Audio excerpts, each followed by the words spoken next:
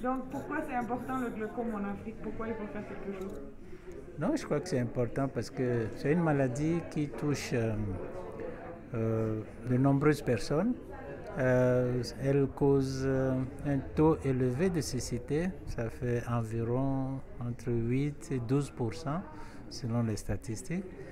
Elle touche les sujets qui sont très jeunes. C'est une maladie qui est responsable d'une cécité qui est irréversible.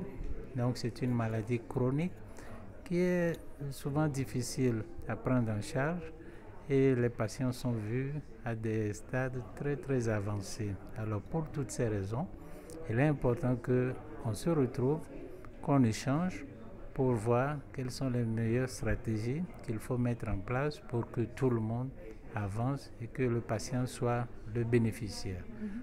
Je pense que c'est l'une des raisons et c'est peut-être ces raisons. Et je crois qu'au sortir donc de cette réunion où nous avons beaucoup échangé, nous allons mettre en place une sorte de guide